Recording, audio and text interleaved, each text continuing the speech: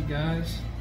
So this is like the second day after the hurricane issue.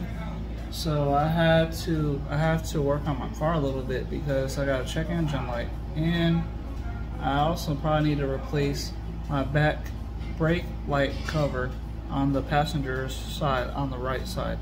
So let me just show you, I'm at a shop right now, and they're getting I ordered a catalytic converter to get replaced because I got a check engine light and it was talking about that. So I'm gonna show you that it's now at a shop that I went to that's like about a mile from my house. Let me just show you. So this is my car sitting inside their jack that they have for the sides, and it's mowing it down now. So hopefully it's on there, but we'll see in a second.